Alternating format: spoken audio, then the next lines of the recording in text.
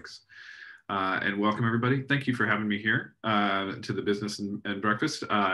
I'm sitting here in Davenport, Iowa right now, but very familiar with the Glenwood, the Springs, and just the general county area. I grew up in Boulder, spent a lot of time there as a kid. So kind of exciting for me to have that connection. Not so exciting for you, but I got to tell my mom, so that was that was cool. I'm going to go ahead and share my screen here, make sure everybody can see the presentation screen, and just kind of get comfortable with the presenting view. So Second Street is a software provider to the media industry, among other businesses. That is basically engagement software for customers. And what we do is we help many different types of businesses grow databases of consumers. And so usually that's centered around an email list. Could be something like a text list or other types of databases, but usually the fundamental kind of piece of data, what we would call the primary key, is the email address. And then we build profiles of other types of data associated with that around those email addresses that allow people to then do more targeted email engagements with their customers. So we talk a lot about the engagement funnel. And for the purposes of today, I'm going to talk about how this has shifted for local businesses over time, a little bit about their relationship to media as well. So when we talk about the engagement funnel, it's much like any other type of sales funnel that you may be aware of. There are different models of this out there now, like flywheels, but they're all basically about kind of moving audiences from a wider top, where there's a more general audience, to somebody at the bottom who is very interested and probably primed for some type of purchase, or even already a customer, and then into a retention cycle, or into an ongoing relationship with a business. So at the top of the funnel, you have consumer experience. This is where people are engaging with sort of advertising, branded content, different sponsorships, things that ways in which your business is sort of out in the community. Typically at this point, the consumer is anonymous to you. They're just able to sample what your brand and sort of the statements that your company makes in the public sphere, and you don't have a whole lot of interaction. It's just sort of a general awareness of a business. The middle of the funnel, as far as consumer experience, is then when some of those people become known to the business, and that is through email permission, that is through different types of registrations, that is in some way a customer is giving you their personal information, and possibly their contact information, allows you to start to know a little bit more about them, and hopefully build data profiles that can lead to personalization. And we'll talk more about what this means and try to break it down in a more simple fashion, because honestly, like, you can go a lot of different places with this. It's very easy to get caught up in the technology and the jargon of this. But at the end here, we're going to try to get this into some really actionable insights for you. And then at the bottom of the funnel, you have somebody who probably has made a purchase. And at that point, you are looking to retain them as a customer, either to have them back at a set service interval, or back on a regular basis. Really depends on the type of business that you are. If you're a retail restaurant, you want people coming in really frequently. If you're auto service, you want them coming in at a more set interval that's a bit more spaced out. But really, it's all about kind of making purchases and making repeated purchases. And then if you're really lucky, you get to the advocacy part, where people are giving you 5-star reviews on Google Reviews or Yelp or TripAdvisor, how those types of word of mouth endorsements from consumers that are so rare and so extremely valuable in the environment.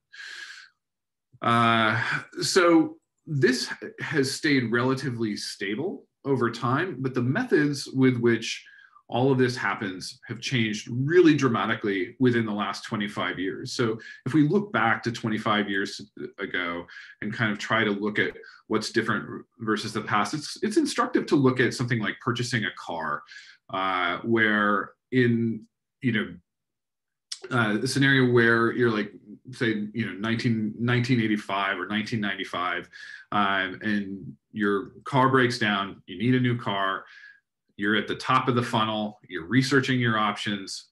Really what you see out there are signs on the street and advertisement in major local media. A lot of different forms. You may see some magazine advertisements, some TV advertisements, billboards, signs on the street, but it's all very passive, and you're just sort of experiencing it in quote unquote the real world. You may decide on sort of the criteria that you want. Eventually, that's going to get you onto the lot, into the store, and then hopefully, closing a deal like young Marky Mark here. But today, that has changed dramatically, where the ability to make your research decisions as a consumer have expanded dramatically. And the opportunities to sample and research what a store or a brand has on offer have exploded because of the internet. So you're no longer driving by, you're no longer experiencing this information piecemeal. And this can also cut against, just a primary like branding strategy where people know what they want before they go to the car lot. And I know that the dealerships will tell you this. A lot of times, people are showing up with printouts from various services that help them research their purchases. And the negotiation's getting a lot tighter. And the time that car dealerships are spending with consumers who are ready to buy is a lot shorter. And that means that the consumer is really now much more in control than at any other point in the purchase history of automobiles, and this translates to a lot of different industries, but it's very pronounced in situations like this, or like buying a house, different areas where there are a ton of research options available online. So as far as businesses now have less control over their customer experience because the barrier to research is so much lower. And so you can't just put a billboard out there and do some price and item advertising and sort of choose your message. The customer is receiving a lot of messages all of the time, and they're also much more well informed than they have been in the past. So this funnel is becoming extremely compressed, and people know a lot more during their anonymous engagement than what they have previously.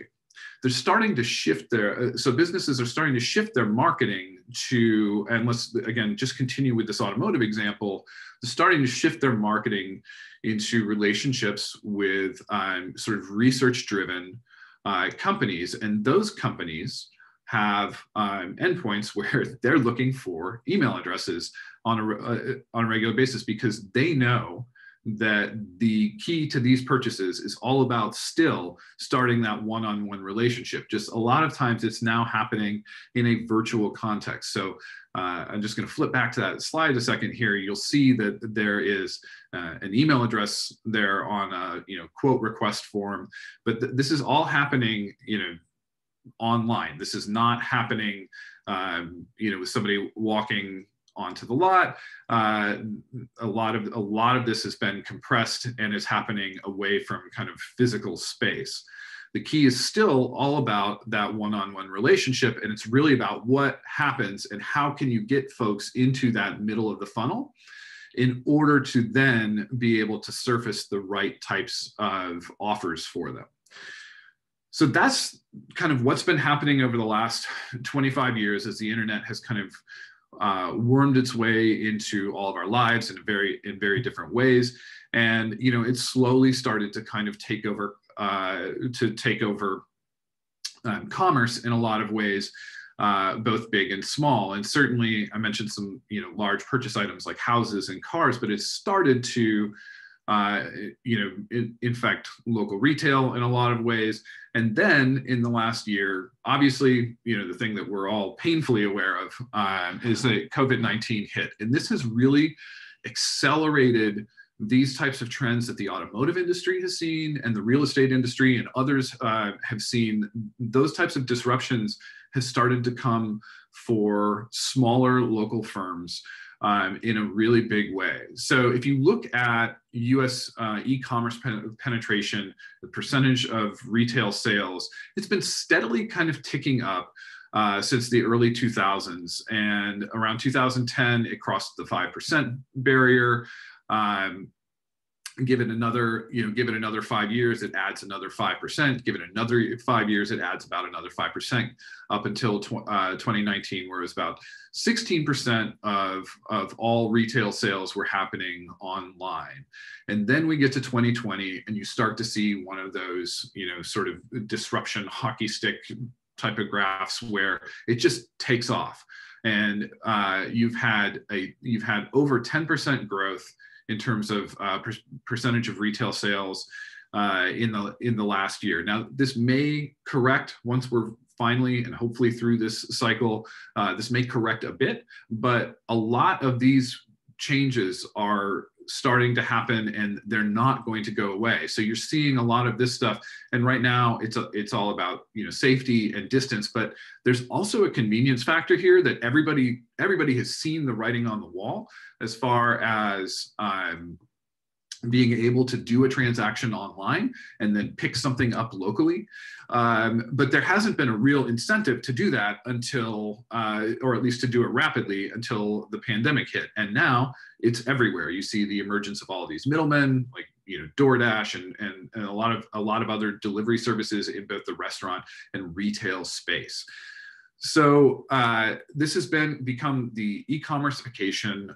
This year has become the e-commerceification of local business, where local businesses need e-commerce in a much bigger way than they ever have in order to continue doing business. And I think that if folks are on the line here and they run a small business, we understand what you're going through. We feel for you, and this is a dramatic shift. And I think that, that graph shows it in the abstract, but understanding it in the real world is a very different thing.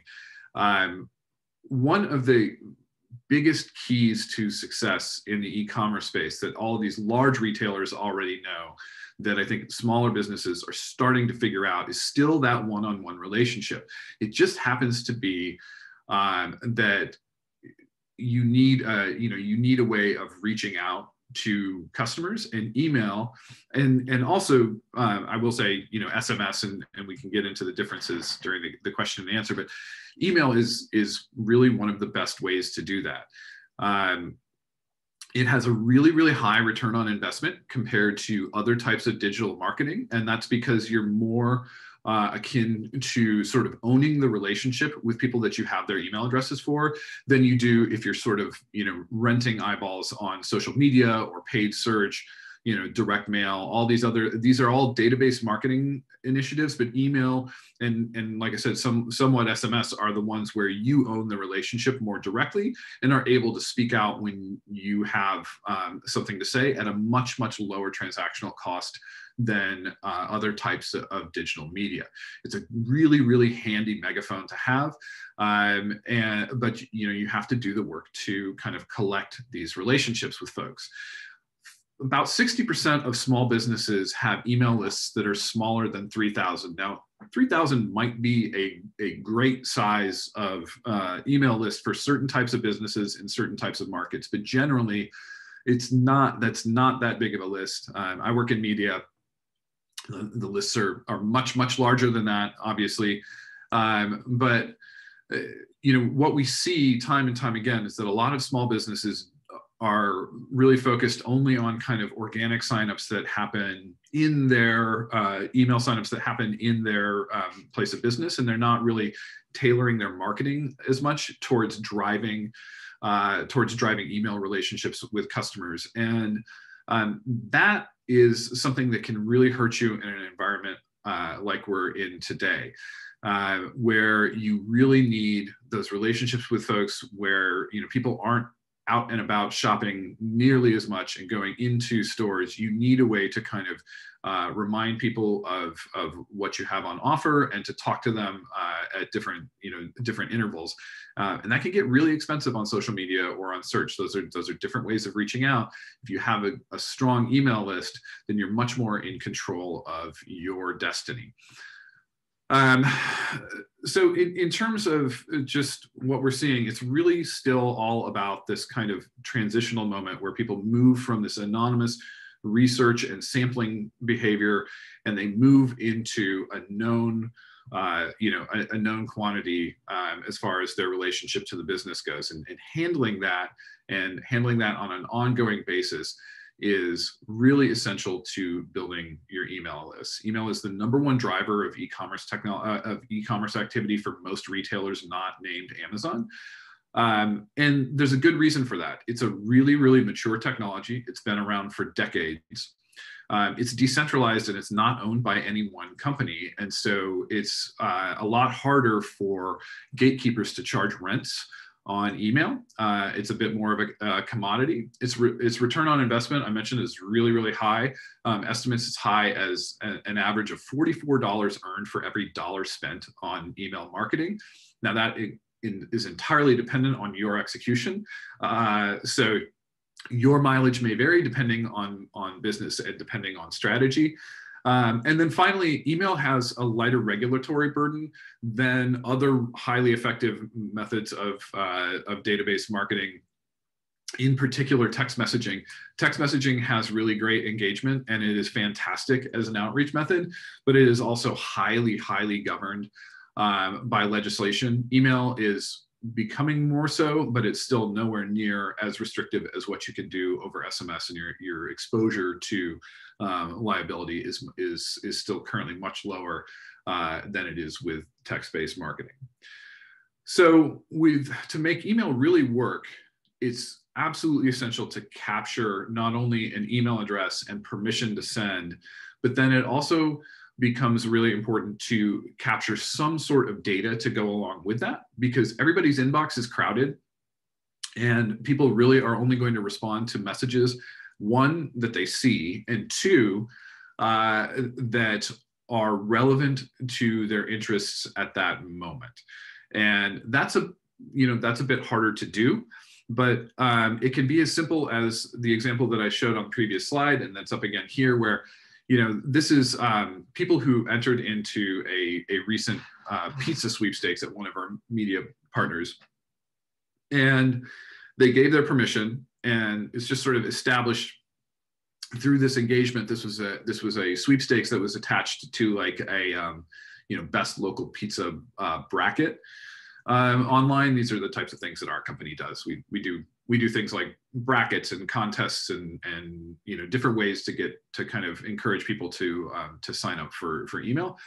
But this is a great example here of a local business where right before the pandemic hit, they happened to sponsor this contest. They got a bunch of email addresses where they had permission to send to them, and these people had entered into a local, a best local pizza kind of bracket competition. So they knew that they had product affinity. That was the only piece of data that they really needed, in addition to having permission to send, that helped them then start to market their delivery and pickup business after the pandemic hit. Now, those are natural fits for a pizza business anyways, but it really, really helped this new business. They did not have a substantial email list before this, and they happened to time it right. And it helped them keep their doors open during some really, really tough months in the spring and early summer. Another example here of businesses that have used software that we're affiliated with, but this one is from West Kentucky, and it was a lawnmower giveaway for sort of like a gardening equipment type of retailer. They were really interested in to find people who were interested in buying outdoor equipment. So they gave away outdoor equipment. The contest immediately sort of self-qualified to people who have that product affinity again. And then they went a step further than that and asked if not only do we have permission to email market to you, but can we actually contact you for sales opportunities? So out of everybody that entered, 161 of them said also, hey, yeah, contact me, I'm interested. So they gave away equipment valued at about $7,300. That's a fairly significant outlay for some of us and for some of you on the line. But from the leads that they got from that 161, they funneled down to 6 purchases in I believe the month after this ran, and were able to get about $43,000 in revenue. In addition to that, they have this database that is the gift that keeps on giving. They have hundreds of people that have now signed up for email marketing for this company that they can reach out to sort of ambiently on an ongoing basis and at a significantly lower cost than what they would do if they were reaching these people through social media or through search advertising, et cetera. Another example here on building a database. This is the Great Pave Off. This is some partners out in Rochester, New York. This is a photo contest where it was just, show us your cracked driveway, and for a chance to win a paving job, essentially. Again, self-qualifying customers. You're not going to enter a contest for a new driveway unless you need a new driveway. So everybody except the winner of this contest is potentially a prospect. About 148 people opted in for this. 66 of them actually requested estimates in the near future. So again, these are not just people that are looking for prizes. These are people that are looking for the service is great, and if they win it, fantastic, but they need the work done, right? So this resulted in $250,000 in business booked. Again, this is all off of email lists. This is all off of putting the right offers out there so that you're attracting people in to sign up, and then capitalizing on that by using outreach and converting people to known. And then finally, one of our favorite examples, this is a solar panel consulting company out in Springfield, Missouri. And they ran a significant campaign where they gave away solar installation. Again, not a small ticket item here, but just to show you how these scale from a pizza shop all the way up to solar. The same type of strategy works. They had 22,000 entries. About 4,000 of those opted in for email marketing. And then they had a bunch of survey questions that qualified, does your house have a south-facing roof? And a bunch of other things that actually qualified them for whether or not solar panel installation would work. They also had an opt-in for consultations. In the I believe 6 months after they ran this, the email addresses and the consultations that they had with these folks resulted in over $1 million in new revenue for the business. And again, this is a gift that keeps on giving, because these are now people that are captured prospects or captured potential consumers. And they can be marketed again and again to until they exit the market or until they opt out of your marketing. So these are all just sort of examples of how building your email database can really drive significant business. And whether or not that's in pandemic times or not, it gives you a leg up on competition, because a lot of folks still are not paying enough attention to growing their own lists. Whenever they feel like they need to expand, they go back out to the well and they use forms of advertising that are great at gathering attention, but that they're not doing anything on the campaign side to actually collect that attention and to try to do something more with the people who are interested right at the time. So it's really, really key to, no matter what type of marketing you're doing, you need to shift from a rental mentality to how am I going to own this audience over time? How am I going to own the right audience over time? So let's get into some more actionable stuff. That's kind of setting the stage. And I'm going to take a drink of water here real quick, and then we'll get through, because these are some important slides here. Okay, so the most important data that you could possibly collect from consumers that are registering with you in some way. So that could be on your website, at an event, however it is number one, get permission. I mentioned there's a lighter regulatory burden for email, but there is still a regulatory burden. You need permission to send to people, and you need to respect their permission over time if it changes. So you absolutely need to tell them what they're opting in for, and as best you can, how frequently you'll be sending things. The more transparency you can provide around the permission, the better, because it just establishes trust in the relationship that you'll have with them. Beyond that, looking for different types of dates that you can use to activate emails. So a lot of our customers run birthday campaigns. They're highly effective because they're somewhat personalized to the individual, at least sent on the right day per year. But also look at things like anniversaries or last appointment, last service date. If you let's take an example of a business that's in the pet space, or that's in the animal companion space. If you're like a retailer or a service in that space, it's really helpful to know not only some information about the human, but it's also important to know, hey, when's your dog's birthday? Those types of messages, like happy birthday to Rover, are extremely effective at kind of breaking through the noise in the inbox. And they're not particularly difficult or sophisticated in their execution. It just takes a little bit of forethought. On top of dates, knowing customer types is really important. So again, if you're in the pet space, knowing whether or not somebody has a dog or a cat or both, or if they're a bird enthusiast, or if they have a lot of aquariums, those things allow you to tailor your messaging to different sets of your customers, so that you're not just blasting the entire list every time you have a special on aquariums. If I don't have an aquarium, but I shop with you for dog food, and I keep getting email messages about aquariums, I'm going to opt out, because my time is valuable to me. And I'm either going to stop paying attention, and you're going to get relegated to junk mail and eventually blocked by me or by Gmail or something like that.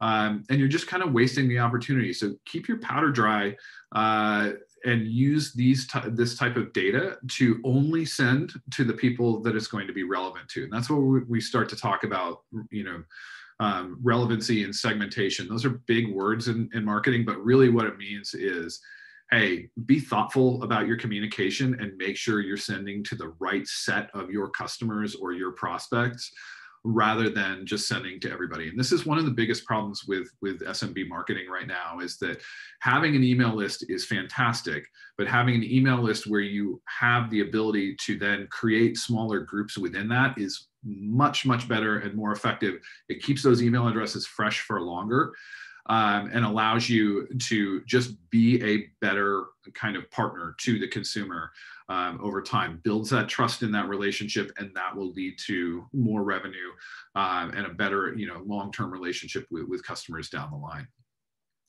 The last piece of data that you should be looking at collecting is just anything that helps your business that's not listed above there. Those are common types of data in terms of permission, in terms of customer types, but usually with other types of businesses, there are a lot of other data points that you can collect. It's also worth noting that you can go nuts with data and segmentation and not really see a ton of benefit. So focus on really big categories that will actually change the message that you're sending out, and help your customer. Put yourself in the position of your customer receiving an email, and think about, is this going to be relevant to all of my customers or only some? And if it's only going to be relevant to some, how do I get down to that list of only the people that I want to reach? So some ways in which you can use this data, and kind of highlighted in the data that you collect, but birthday emails are really just a great place to start for nearly all businesses, because you can give away something, you could do a birthday discount. It's a great way to run a small program that kind of personalizes messaging for your customers. Service reminders, if you're in a service business and you want to be reminding people 6 months out, 3 months out from their last appointment, those are great great places to start as well. And then again, those emails to specific interest groups, the, somebody that has a dog versus somebody that has a cat in their house versus somebody that's a bird enthusiast versus somebody that is into, reptiles or fish. All of those things matter a great deal. And if you're sending them the wrong message, they're going to tune your marketing. They're going to tune your email marketing out. As an email marketer, your job is to get the next open from somebody. It's not to get this open right now and to drive short-term value. It is to drive a long-term relationship with your customer, to supplement that kind of in-person researching and sampling that is going away to a certain extent. So you have to be relevant to their interests. If you've captured their permission and you have their trust, being relevant to their interests helps, really helps you for the long term. You need to make sure that you're respecting permissions. So don't keep switching providers or sending irrelevant emails to people. Respect the permissions that they've given you, and then finally accept churn. Most email lists will lose about 25% of their value of their volume, over the course of a year, and either to opt-outs and bounces and things like that, or to disengagement, people who are just going to completely tune out and stop paying attention. People who are disengaged are much more dangerous to your email list than people who have opted out, because they're just kind of sitting there, and these email providers like Gmail and Yahoo and Outlook are looking at the engagement of mass emails that you're sending out. And if it is really low, they'll start to file you away as junk mail. That's how it happens. And it happens on sort of a one-to-one basis, and then also a more broad reputation when you start a new email relationship with somebody. So accepting the fact that you're going to have that churn and you need to replace people in your existing list with new people who are more engaged and more interested in what you have to say is absolutely essential to maintaining the health of your email marketing efforts. I hope that point is clear, and please ask me more about it in the question section if you do have questions. So that's a lot of information. Obviously, I can go deep on this stuff, but I'm just trying to give you all kind of a high level sense of why it's important to build your email lists, and then what you can do with those once you've built them. But the key takeaways here, again, is critical to own your customer list, and email is the key to unlocking that value most of the time because of its high ROI, low regulatory burden, and just the fact that it's not owned by one particular company. So it's one of the best ways to own your customer list, rather than getting into this rental mentality of always going back to the well when you need to drive new business. Most local businesses do not have a big enough email list and so you do need to find that growth, and you need to find that from marketing campaigns. And you should be structuring your marketing towards collecting email. So if you're running advertising, what are you doing with those click-throughs? When somebody actually comes to your website or has some sort of engagement with you, you should be looking for all of the ways in which you can collect an email address and begin building a profile for a consumer off of that email address. Collecting that key customer data is absolutely essential to sending good email on a regular basis, making sure that you can separate the dog owners from the cat owners. And then finally, maintaining your list growth is essential to your success. This is not a one and done thing. You do not just, find your shoebox full of emails or run one great contest and get a big list. Those things will sustain you for a little bit, but over time you're going to see churn, you're going to see entropy, and you will need to continue to grow your email list in order to maintain its health and to maintain its effectiveness for your business. So that's really it. I have a lot of experience in e-commerce email, and I'm totally happy to kind of go through your specific scenarios. I thought I would leave off examples of emails and talk to you more about your efforts here in the question section. So I'm going to go ahead and stop talking and see what questions there are for me, if any.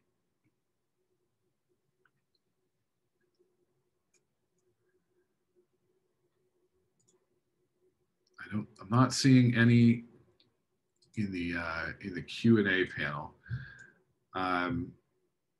Anyone raising their, looks like there's a couple here coming in. see.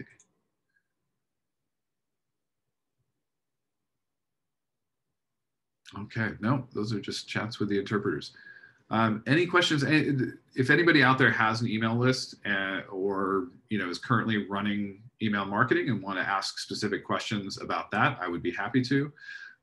Or if the moderators have any questions for me, I'd be happy to answer those as well. Someone has raised their hand, so I'm going to allow them to talk. Okay. And I've never done this before, so we'll see how this works. John, you are able to talk.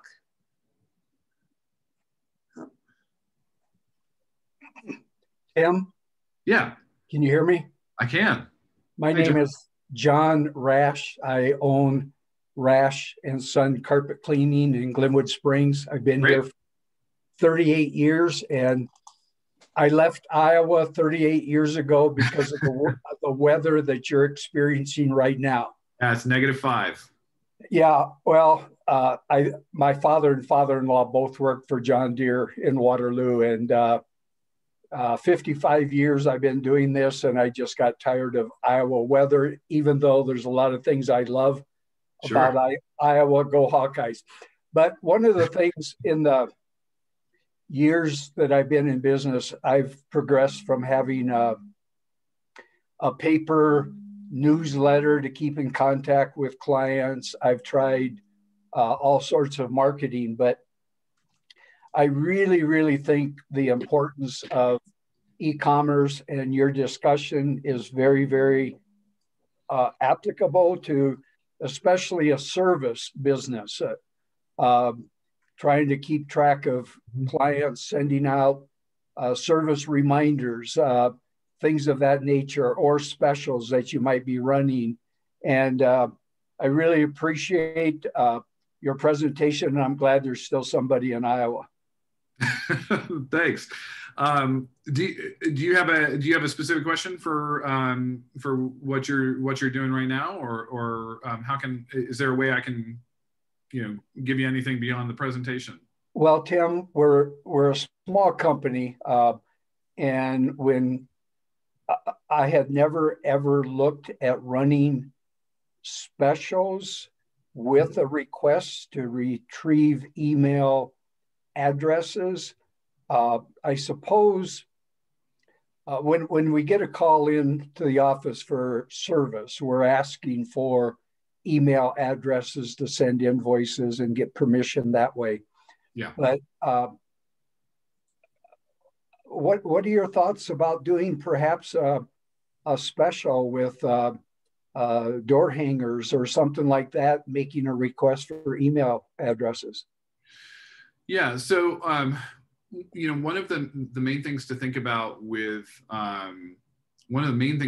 for retailers and for service businesses is that one of the biggest drivers for email signups is going to be the value that you receive, right? So for existing customers, the value could be as simple as just like having a convenient place to receive receipts and invoices and things like that. But for non-consumers, for prospects, a lot of times delivering some sort of value to them is what will get them sort of over the hump as far as giving your email permission. So that's why, the company I work for focuses around things like sweepstakes or, quizzes and different things where people can kind of educate themselves or have a chance to win. There's some sort of value exchange happening there. Another really huge value exchange in the retail and service space is discounts. You see this all over the e-commerce space. So just understand that as you're collecting email addresses, having a clipboard on your counter or, collecting email over the phone with your existing customers, that's the lowest hanging fruit possible. And other than that, you're going to probably have to give something away in the form of a discount, in the form of a giveaway, in the form of information. You're going to have to give something away of value in order to receive those email permissions. So yeah, I think offering a discount for signing up, offering some sort of one-time discount or limited discount for signing up is a great way to do it. And then it's also an effective tactic for sort of moving customers to purchase is to send out discounts. They have to be better than you know, what anybody could just negotiate on a one-on-one basis. So if it's, you know, if it's 10% off and that's not really a significant discount for your business, then you need to kind of think about what the offer is. But certainly that will work in both the context of driving signups and then also as content for email marketing to potential customers. Thanks, Tim. Yeah, absolutely. Let's see, a couple of questions coming in here. One from Julie. She was asking, if you build a campaign, do you have to bounce stuff or weed out bad emails? So most, and this will piggyback onto the other question I have, most email software that you can get for, you know, sort of small business marketing and emails should be weeding out the bad ones as you send. Usually the danger is the first send. So if you're loading in a list of kind of unknown quality, if it's like you collected these emails 5 years ago and you're not sure if they're good or not, that's going to be more of a problem. Like that will, in some cases, get you in hot water with email providers. If you send to an old list or a low quality list, they have the right to just kind of ban you for services. So as you're getting started, it's kind of important to start with recently collected emails. And then over time, if you have some older ones that you want to try out, you know, you can insert those in, but make sure that you have permission and make sure that the emails are of good quality as you start sending. And then the software that you use should take care of the bad ones over time. There's even ways to segment out people who haven't engaged with your email in a specific amount of time.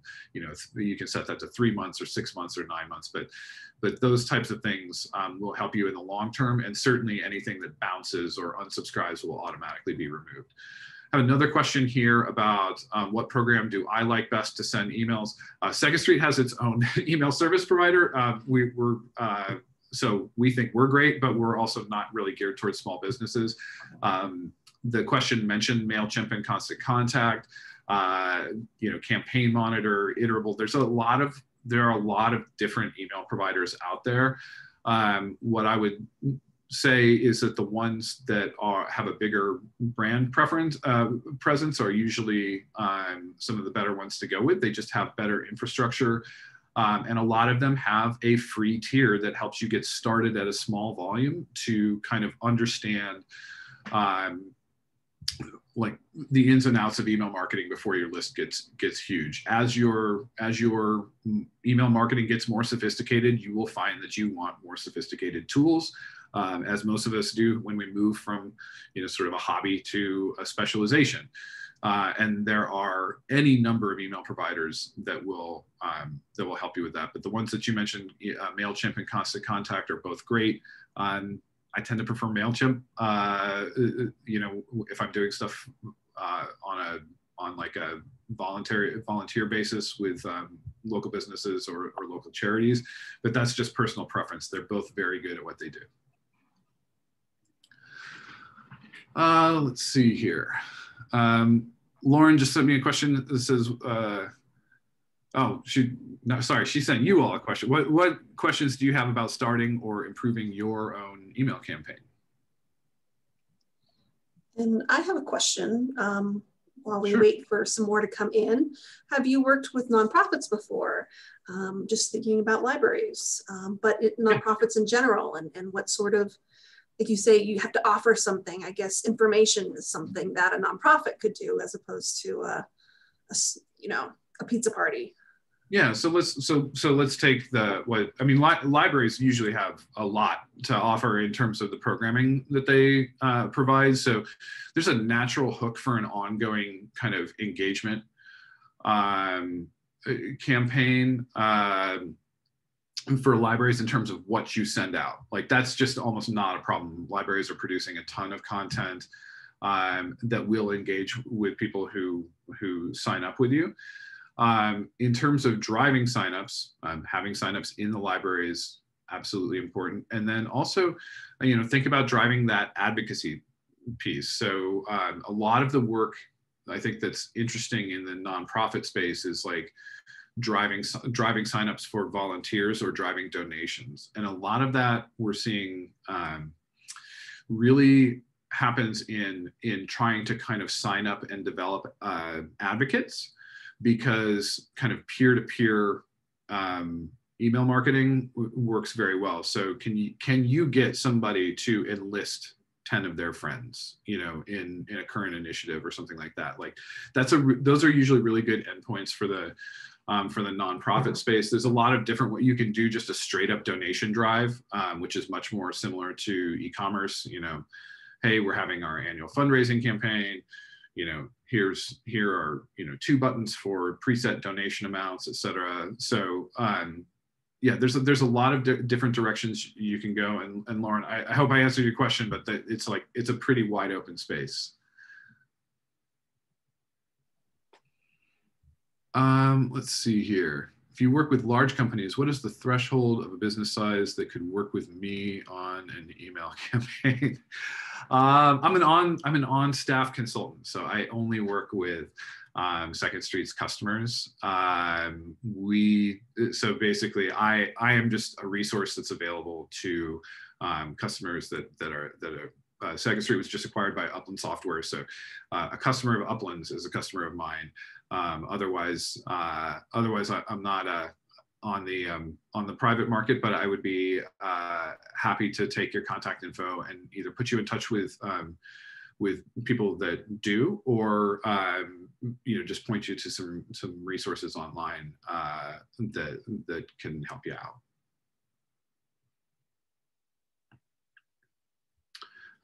I will say the reason that I'm here is through the paper in Glenwood, and Swift Newspapers that owns them is a big partner of ours, and they are definitely worth talking to.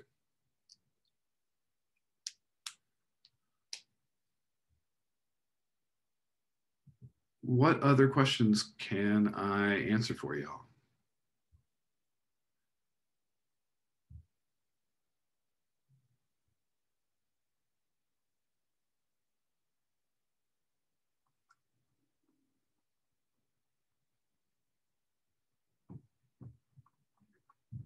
Looks like there might have been a question from Donnie Cochran, but I'm not quite sure what the question is. It just says, a few of us missed this, please put in chat. Is there anything that I can recap?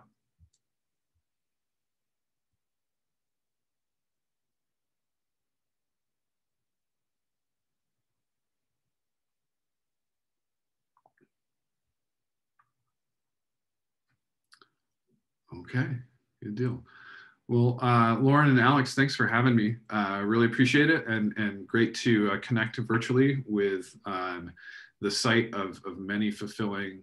Best way to connect. Okay, I will just give you guys straight up. My email address is tim.davis@secondstreet.com. So if you guys want to reach out, I will try to put you in touch with some resources that can help you out. And Bryce, thanks.